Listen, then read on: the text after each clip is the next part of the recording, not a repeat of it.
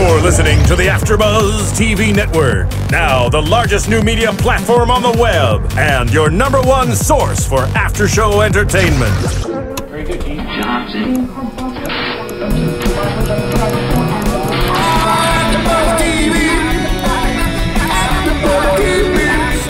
the AFTERBUZZ Studios in Los Angeles, California, presented by Maria Menounos and streaming live thanks to Akamai Technologies, this is AFTERBUZZ TV's Revolution After Show. We'll break down tonight's episode and get you all the latest news and gossip.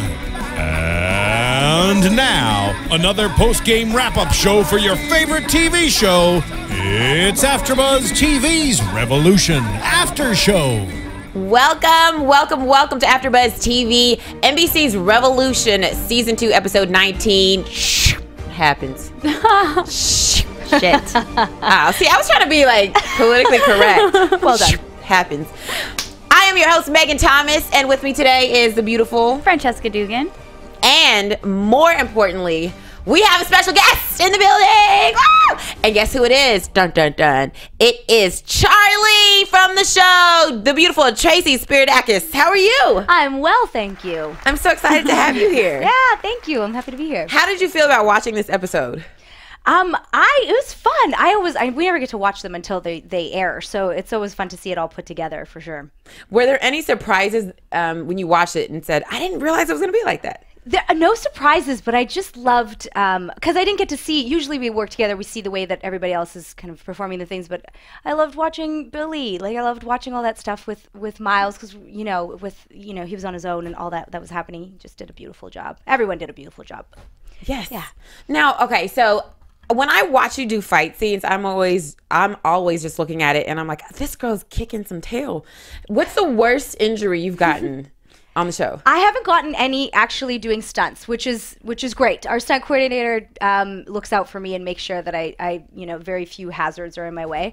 I've gotten hurt literally just walking, like really completely innocently walking into something or tripping over something. That's usually my deal. That's so crazy because all the time I'm like, she's got to have a bruise from that. That should have left a bruise, even by accident, something. And the fact that you're getting hurt walking. I did have, after mine and Jason's fight, there was, the slamming up against the metal, so there's a few bruises here and there, but I don't really consider those injuries. Those are more, war wounds. Oh, Charlie's tough out here. tough girl. So, of course, I'm sure you're getting asked this a million times, but we have to talk about hashtag Charlo. Oh, here it is. Here it is. What? So everybody sees that there's some kind of chemistry there. Yes, David Lyons is hot. I mean, I think anybody in their right mind would have chemistry on camera with him. But what do you think this comes from? Why do you think people are so just excited to see you and Sebastian Monroe together? I think it's because it's the one relationship that's kind of forbidden. Do you know what I mean? Like there's such an intensity in both of the characters, but also it's so wrong that I think people find it right in so many ways. Right. Do you know what I mean? Like there's a giant age gap between them, and then there's the fact that he killed her brother and is responsible for her father's death, and all the things that have really gone wrong in her world are totally his fault. But then they have this kind of weird intensity with each other that ends up coming out, I guess, and I assume that's where it's coming from. Was it a surprise when you start hearing people and seeing the hashtag Charlo, or were you just like, oh, that's normal? No, I was definitely surprised. I remember the first I heard of it, somebody had sent me a link to a video that they had made on YouTube about the two characters, and I was like, this, first of all, well done. You guys are awesome. Like, I watched some of those videos, I'm like, holy wow, good job. Like, I don't even know how you do it. But also just seeing how invested a lot of people are in these two characters teaming up was just really interesting. Yeah. And I will say our other co-host, Ryan Hooks, has continuously said there's something going on between those two. I just know sooner or later Charlie and Monroe are going to hook up. And every time he said that, I was like, that's horrible. Who thinks that? And next thing you know, there's a hashtag. I was like, oh gosh, yeah. I guess I'm the one that was nice. From everybody. I mean, I was home visiting in Winnipeg, and my aunt, who is this beautiful Greek woman, watching the show with me, and she comes up to me in Greek. She's like, you two I want to see you two together. You're the cutest. Like she's trying to ship it. She's all for it. So it's pretty, I don't know. I think we're all on board. Yeah. Right. There you go. It's a note for the writers. All right. Yeah. So we have a couple of people who tweeted us on Twitter, and they had some questions for you. So one of them, this one comes from @DowntownAbbey. How do you feel about the character development of Charlie from season 1 to season 2? I'm very excited about Charlie's development.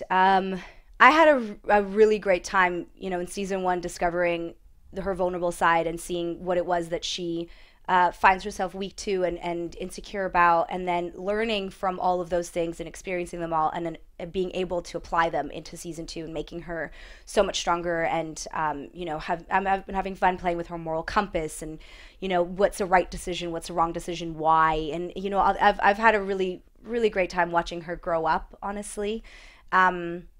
So yeah, for me, it's been a blast. I will say you are an amazing actress, and I love how in season 1, you know, we see these beautiful blue eyes, and they're just full of innocence and happiness and joy. And then the second season, these blue eyes are like piercing, icy blue piercing dead eyes. Inside. Right. Dead inside. That's kind of the ongoing joke on set, that I have dead inside eyes. Yeah, because that's what's so fun. And I think what was really great about these episodes that have just come up is that we've seen her be so tough throughout the season, and then getting to watch her heartbreak with Jason was really fun to play. I mean, it was super sad, obviously, on all levels, but it was nice to see that, because I don't think of vulnerability as a weakness, and right. I don't think of it. I think it's quite powerful to be able to access that, you know, and she does, and it was great to play.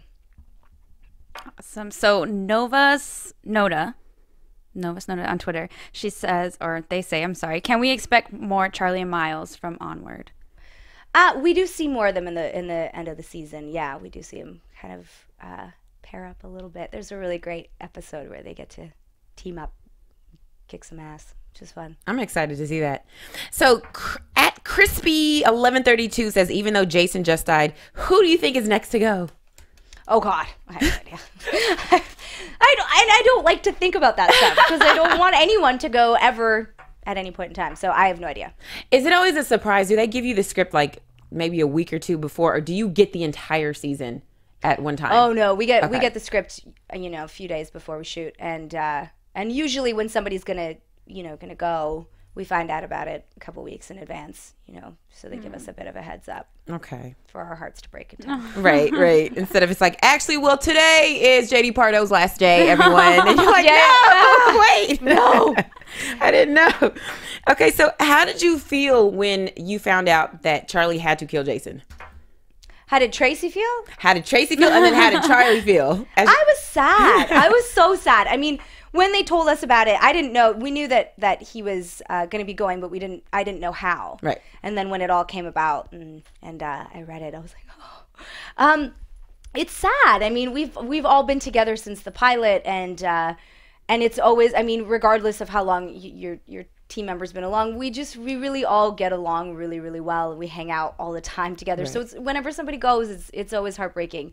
As far as the character goes, I mean, I think it's a constant theme on our show where you're kind of put in a situation where it's a shit choice and a shittier choice, and you have to make that decision. Right. Sorry, I don't know if I'm allowed to say shit on this. Shit happens 3 times. So, yeah, and so what I loved about the situation is that we really get to see the consequences of having to make the decisions that ultimately save her life or your life in this world that we live in, and what those consequences are, and you have to live with that now, and how your instincts kick in for you know, whatever you're doing, and there's the aftermath. So what would you say is the best thing about working on this show? Just one thing? You can name them all, but something that sticks out to you. For me, honestly, it's I mean, getting to play somebody who's as badass as Charlie is a lot of fun. I love all the stunts and everything. But my favorite thing is everybody that I work with, which I know sounds so cheesy, but we just have so much fun together. And even in this episode, when Billy's kind of off on his own, I remember we were all reading, and I'm like, dude, you're gonna be on your own for like half of this episode. He's like, I know, it's so weird, because we were filming at opposite times. So whenever we all had a day off, we'd go for dinner, we'd go hang out, and we're like, see you later. You know, he's just there working. So for me, getting to show up, and not only with the cast, but the crew as well, getting to show up at work and hang out with you know, your closest buddies is always, I mean, we're very fortunate. I hear that that's not very common. So, Right. yeah. You guys have a little family. We do. Yeah, it's good. And what would you say is the most challenging part about working on the show? I'd probably say, I mean, the hours get a little rough, you know, but not too bad. This season hasn't been too crazy, but the hours, you know, you get a little tired. How many hours on average would you say you guys filmed a day? I mean, probably at least, you know, 14. At least. Season 1 was a little different. Yeah. So a little, you know. Who needs sleep? Who needs sleep? You don't need sleep. I know. You're trying to stay Sleeping alive. Yeah, whatever. Without the lights. Fine. You got to stay awake for that. So what would you say, give us something behind the scenes that fans would be so surprised to learn about you guys? That we're giant goofballs, Really? all of us.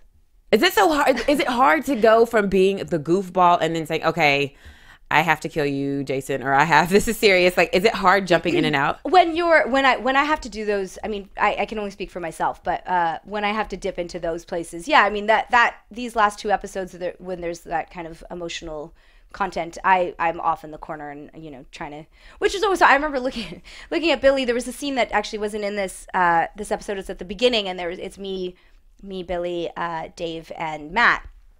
And I have to be, it's post shooting, and you know, I'm all in that state, and they're all sitting in the corner laughing, and I'm like crying with my headphones on.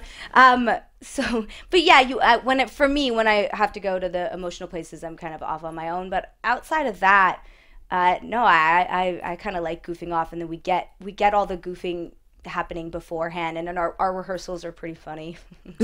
They should always tape those, right? And then we kind of get it all out of the way, and then we can roll into it. That's how we all work, which is pretty awesome. Do you guys play pranks on each other? We don't necessarily play pranks on each other as much as we take the piss at each other, like constantly. For Dave, I make fun of Dave all the time.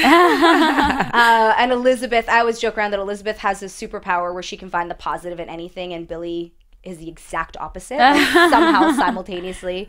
It's just a really great thing watching them together. And then Elizabeth she's so, like, she always gives loads of compliments, and especially to the guys, she's just really loving and lovely, beautiful, and so she'll be like, you look great today, you know. And with the guys, I'll come in right on her tail, and I'll make fun of them, because I feel like you need to balance it, right? You can't be blowing up that ego. They're like a giant head trying to walk out of the trailer. So it's my job to bring it back. I take it very seriously. There you go. Good job. A quick question though: does David Lyons keep his accent, like keep his Bass accent on when you guys are filming, or does he hop in and out? I'm trying to remember, because you kind of you forget. I forget. For the most part, he does. When we're on set, he tries to keep his American accent. Okay. But yeah, I think he slips up every once in a while. I'm trying to think now. I don't know. It's all one blur. All those 14+ hour days, I'm sure. Yeah, and you just kind of, because I don't know, I don't even hear his accent anymore, even though really? I make fun of him for a lot of things. But I don't even hear it anymore. I don't know. I can't honestly answer that. You guys are family now. Yeah. So let's get into this episode. We'll start off with you, Charlie. Okay. And we see that Charlie is coming back with the crew. She's just had to kill the love of her life. And I was sad.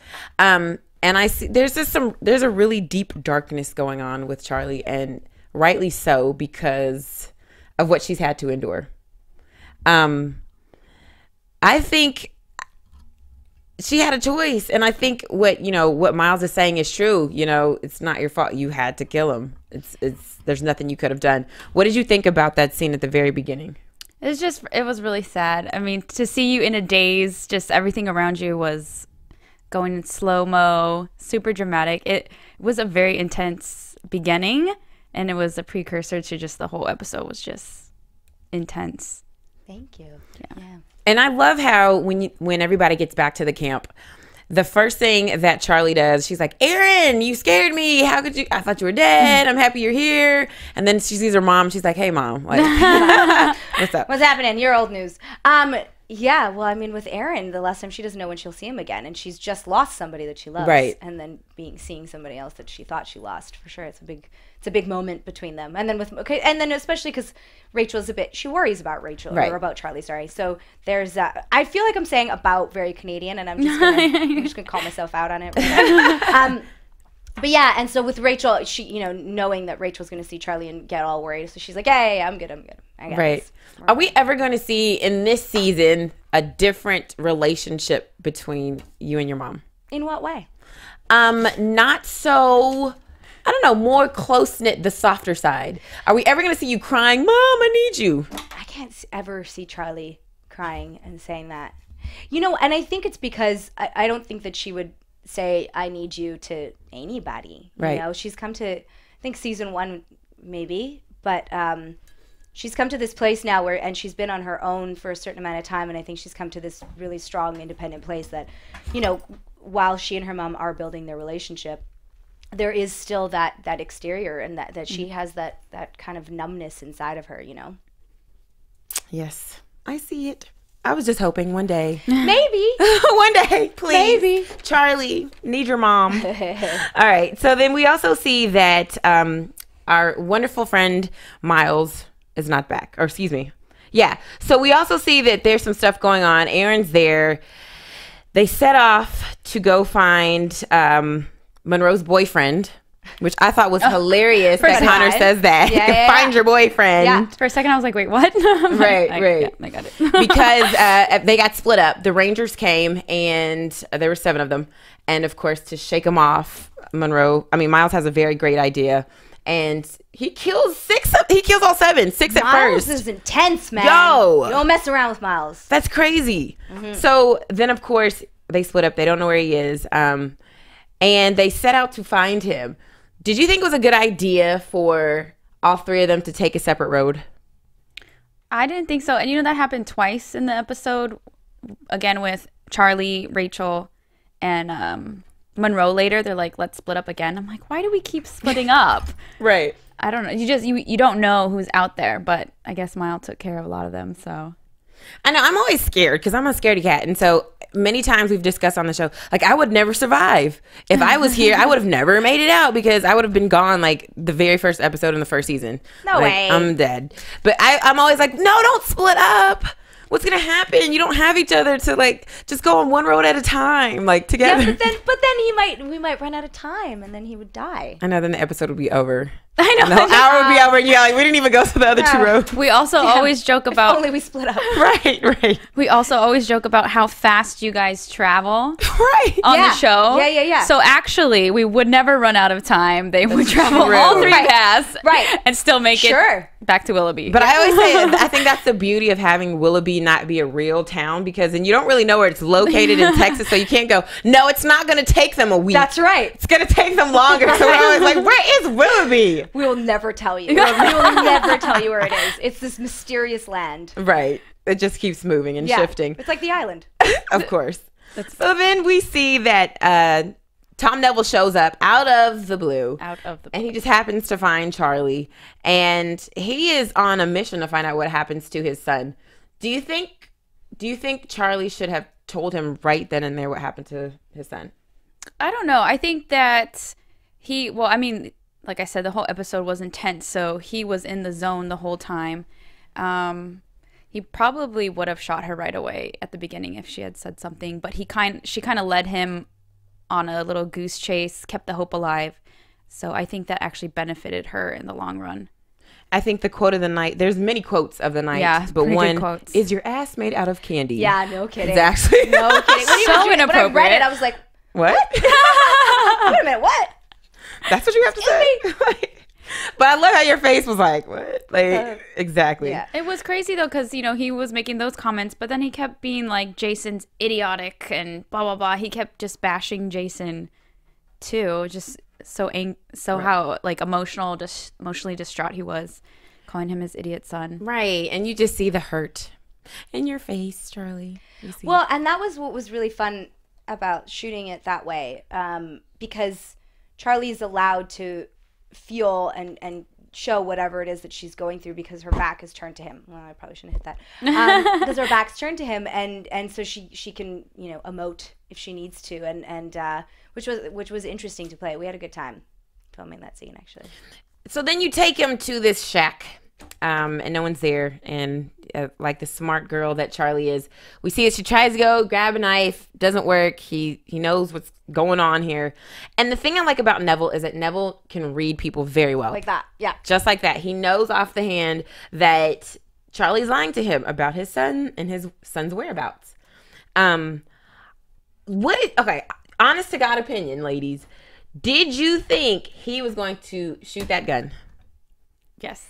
Well, not because you knew the script, but I'm saying. I feel like yes, because that's the reason that Charlie had to lie to him in the first place. Because he's not somebody who takes prisoners. He's not somebody who forgives. We see the way that he was with his own son, with this intensity, and I think Charlie definitely knew that he was gonna putting it to that moment for me was.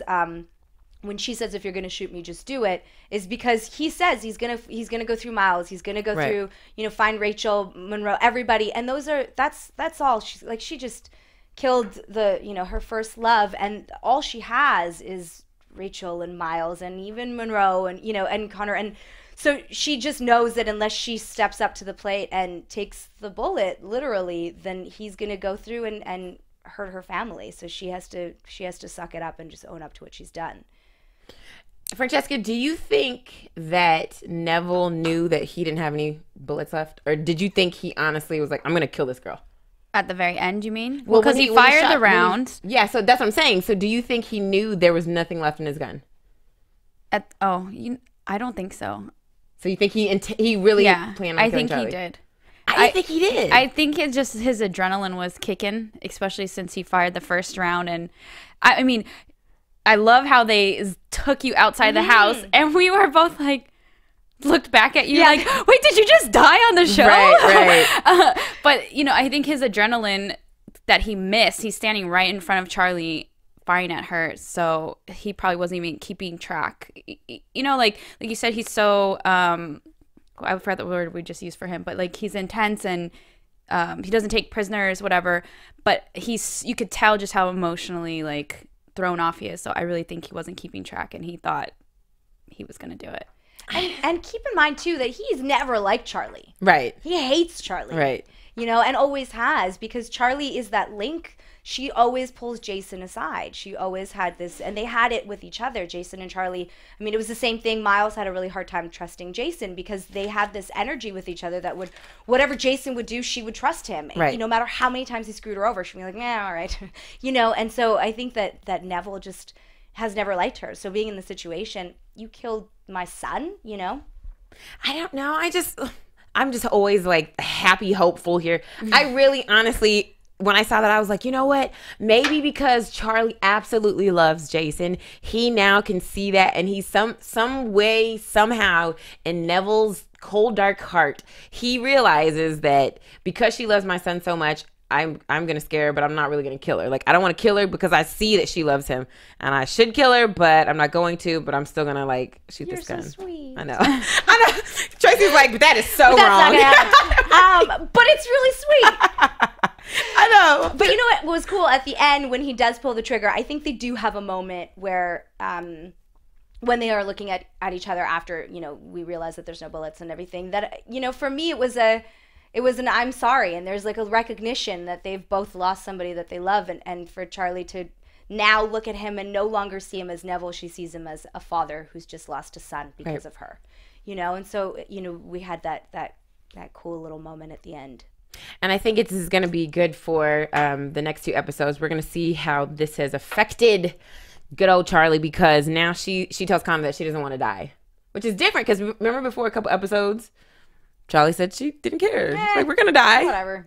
Like, whatever. Yeah. So this will be good. Yeah. I thought that was those were a good like monologue. I realized that I don't want to die. I want to be alive, and I want Miles in it. And it's kind of funny because you and Miles kind of paralleled throughout this whole episode. And so you see Miles go through the same thought mentality and everything, and he's a cute little kitty hanging on the wall, hanging there. And same thing, you know, he has a moment and realizes, no, there's people I still want to live for. And I think what I really love about the Charlie Miles thing is getting to watch their growth and development from season 1 to season 2, because now, you know, she was the thorn in his ass for so long, right, you know, right. and now they are, I mean, we get to see later on, we get to see them fighting together, and kind of, she's a valuable asset. He recognizes that, but he adores her and she adores him. And so it's actually really sweet. Oh, see, there is some sweetness. Yeah, somewhere inside the dead eyes, there's some sweetness buried. So that's a good segue. So Miles, we see, has killed the Rangers. He's done a great job. However, he got sliced. And that was a nasty cut, by the way. Shout out to all the people, the set directors. Is that who does that? No, special effects. Yeah, special effects. Amazing. And makeup, yep. They did a really good job because that was disgusting. Just kept spurting out They blood. did a great job. There's actually a lot of blood splurting. You saw with the It's like Rangers. gushing. How many hours do you spend in makeup when you have like the black eyes and the Our makeup artists and hair, they're all amazing. I mean, they get, it's not that long. Really? Honestly. I mean, for him, it probably was longer because they had to do a whole thing. But for the black eyes and everything, they just pop them out. Do they put a lot of makeup as far as like foundation on you, or are they just like kind of like, we're just gonna let you go because we're in the wilderness? We're in the wilderness. They do. They put a coat, but it's not a coat. A layer of paint. No, they do a thin layer just to kind of even out the redness, like the skin pigmentation. But I mean, there's been tons of times where I've been watching it, I've been like, there's my zit. I remember that one.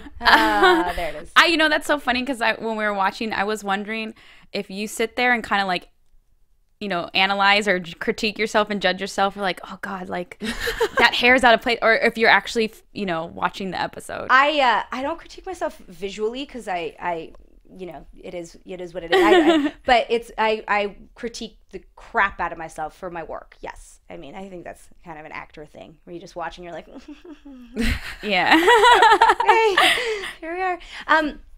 But there's things that I can say that, you know, are, you know, I've gotten better at watching myself, but it's still hard. Yes. I was gonna say, that's what I was gonna ask. Like, is it ever easy to watch yourself? Oh, yeah, probably not. It's a little awkward.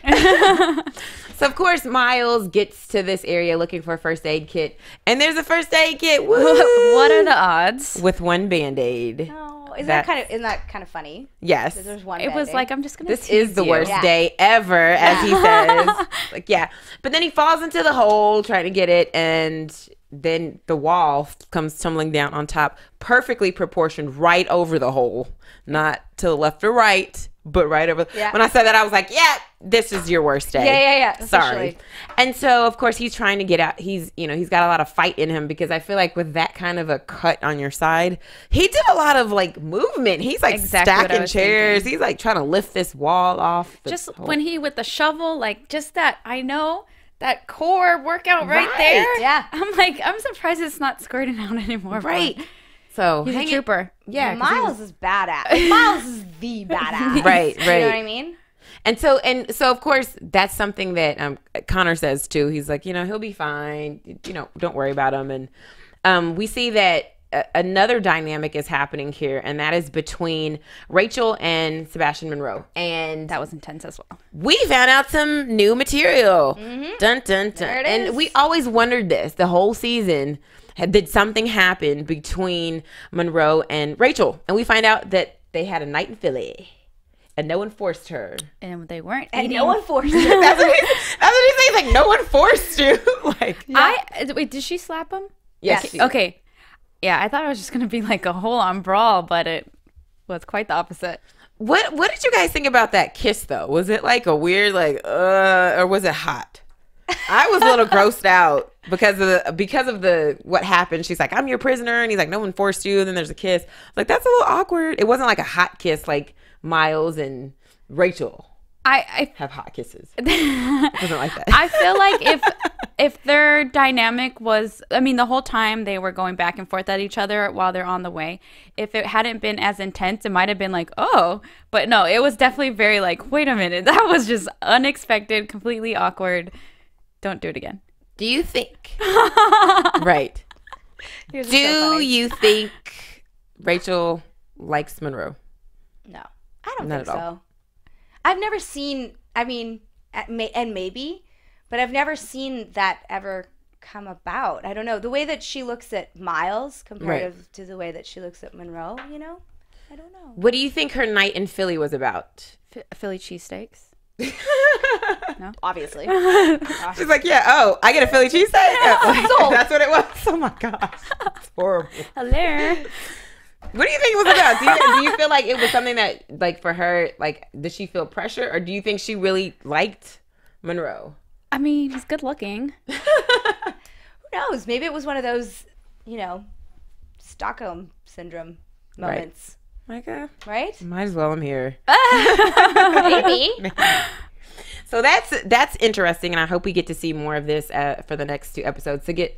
I hope they just don't leave us hanging, because I feel like that's important. Do you think Miles knows About them in Philly? about them? Yes. I don't know. Probably not. It's just kind of weird. Rachel kind of Ben. Rachel's been around the block, honey. She's been around. Your mom's been around. I'm just saying. Sorry. We always kind of tease about that. We'll be like, who is my father? I mean, really. Right. We always joke around about it. But That's funny you say that, because Right. we always kind of wondered if Miles was your dad. everyone always asks about that, honestly. But there's been no hints to otherwise for us, to Right. our knowledge. And I feel like, and it's something that Billy answered a little while ago, where I feel like at this point it might be the obvious answer would be to say Miles. So I feel like they would probably stick with the Ben thing, but we honestly don't know. And it's been asked about pretty well since season 1. People have been wondering. I kind of want him to be your dad, honestly. Really? I do. I want Miles to be your Ben. father. Well, I'm saying Ben's dead, so there's not much we can do now. Sorry, Ben, we love you. But he's dead, you know what I mean? But I feel like, you know, should this get renewed for a 3rd season, I really would like it to come out that Miles is your father. I kind of, you know, honestly, I would kind of argue the opposite, just because, and because I like that it's the uncle niece relationship between them. I don't know, like I like that dynamic between them, because he ends up being more her best friend. Right, that's Do you know true. what I mean? Like, he never kind of fathers her. He never tries to be that person. Right. He was in season 1. There was obviously the different dynamic, but at this point, they're just kind of, they're at that buddy place where you can see that relationship happen. You know. And I do like that, I will say. As long as it's not Monroe, because then this whole Charlo would just go Incredibly awkward. That's so weird. And now that I don't know how Charlo holds up, especially now that we know that Rachel and Monroe have had their own relations. This is just getting too weird. So I don't know if Charlo, I mean, it just makes Charlo a lot weirder than it already is. A lot weirder. You know what I mean? So I don't know. We'll see how that goes.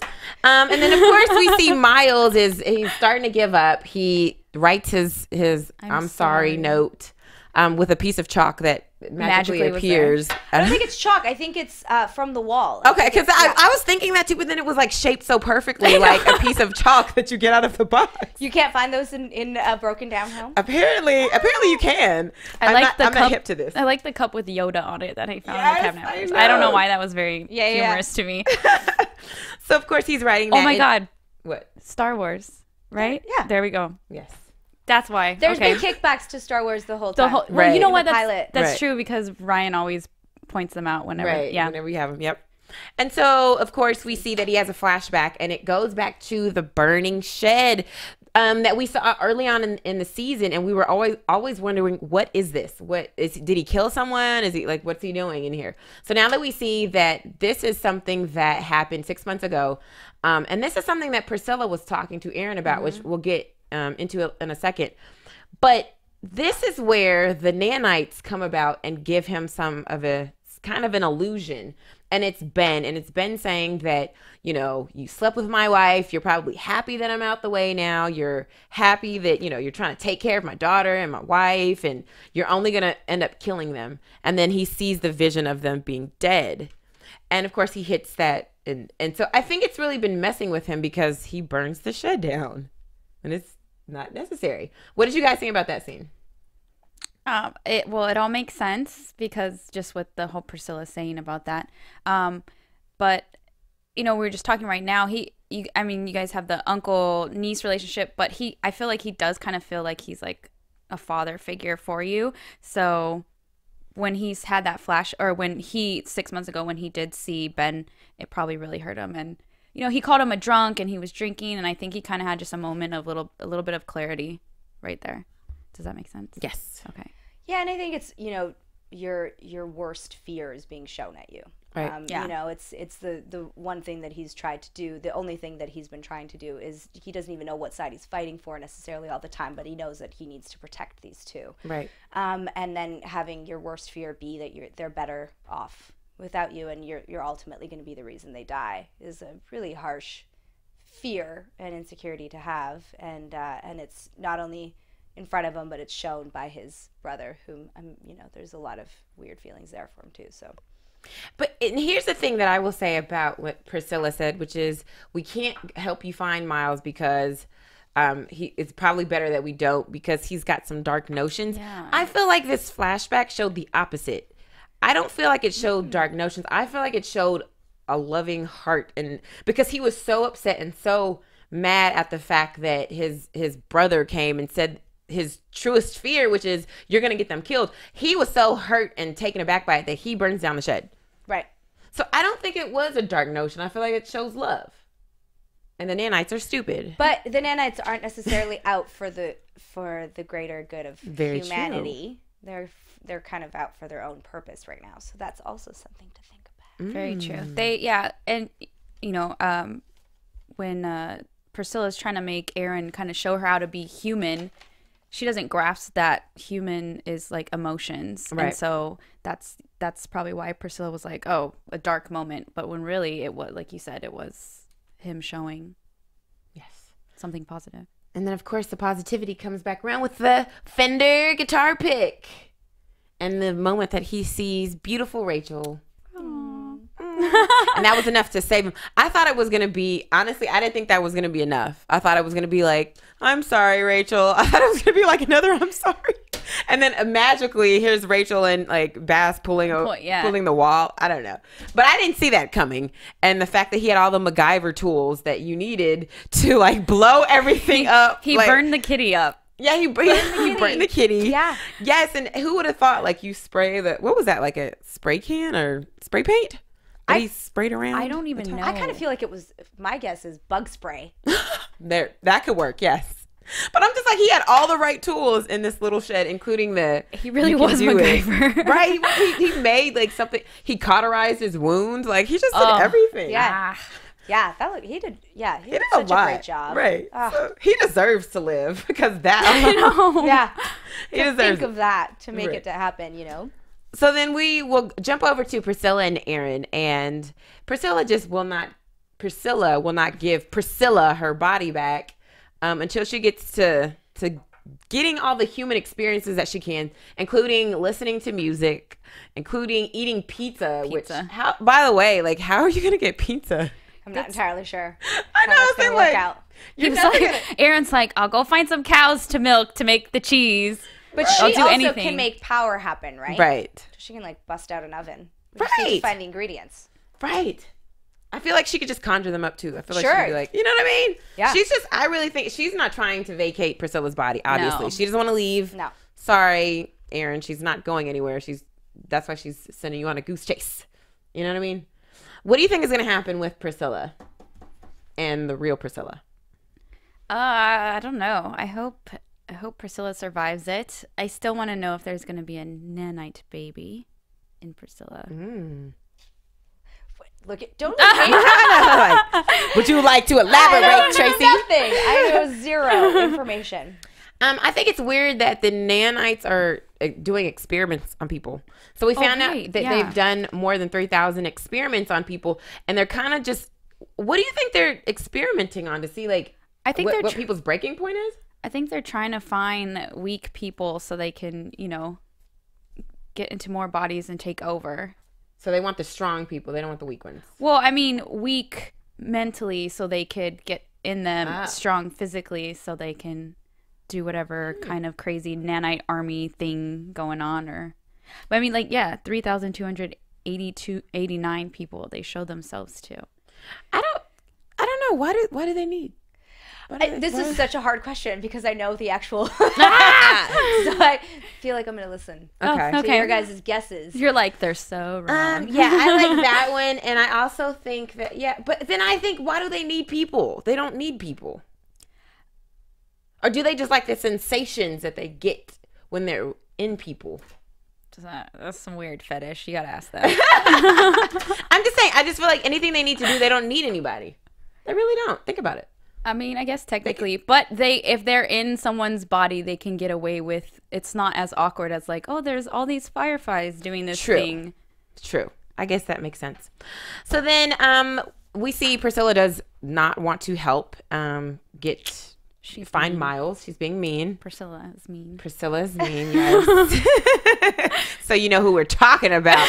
Priscilla's mean. And here's something that's really great. If you're a wonderful fan of the show, make sure you go to NBC Revolution's website, because there's always little tidbits and little hints and just little extras that you can see about the show. And one of those things is Erin's journal. Do you guys read Erin's journal? Erin's journal is out there, yeah. It's so informative. So one thing that Erin says in the journal is that first of all, he loves him some Priscilla, but he makes the mention that he loved Priscilla so much that he came out of the Matrix when he was offered it.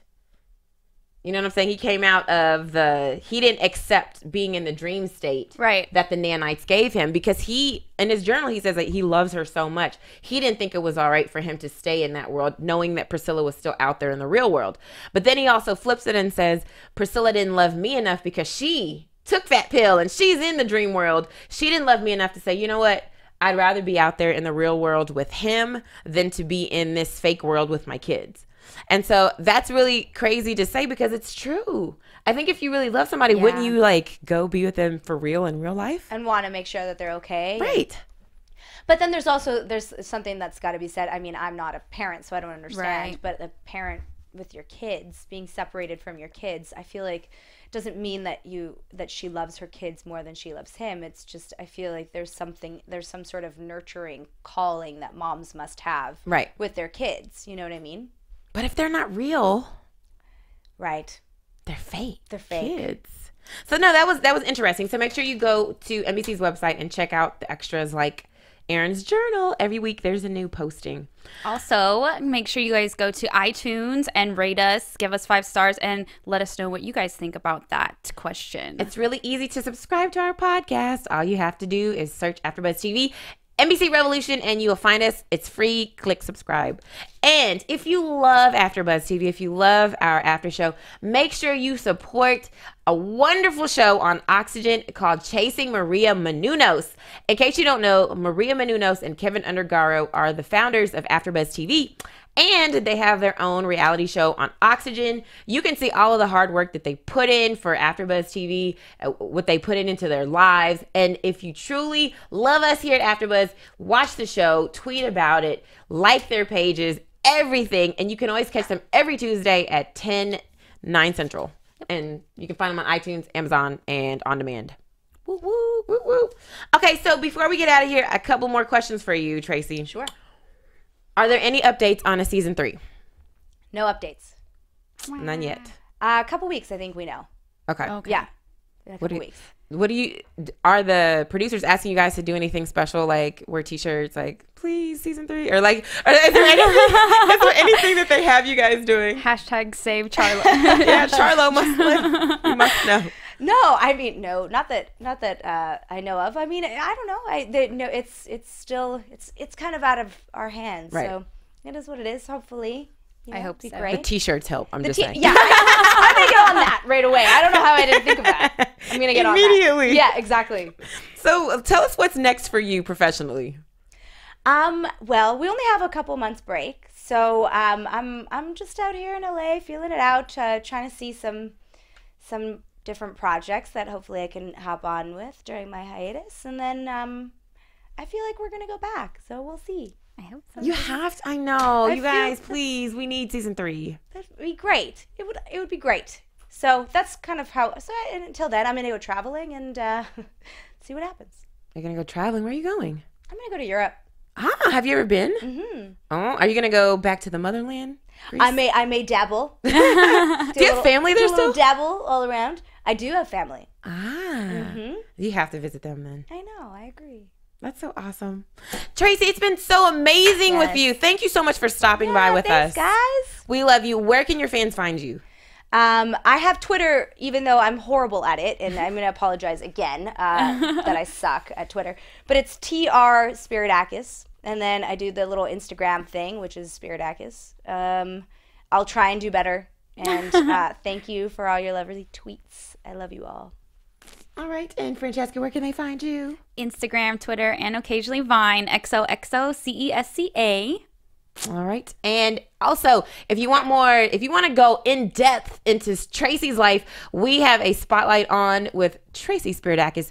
All you have to do is search for that on YouTube and iTunes and you'll find it. And then, yeah, Francesca here goes way deep into her life.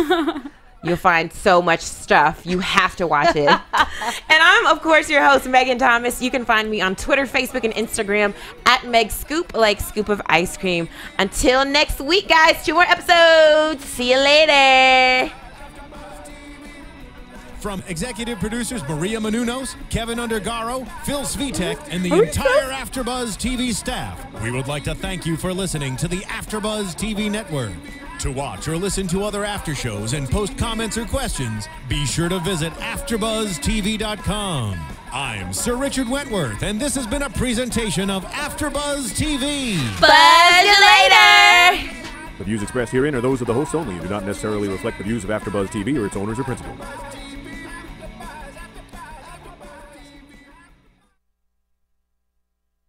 Thank you for watching AfterBuzz TV on YouTube. For more of your favorite after shows and interviews, subscribe to our channel here, and be sure to share your opinion on the episode in the comment section below here. We'd love to see what you guys are buzzing about. Thanks again. Buzz you later.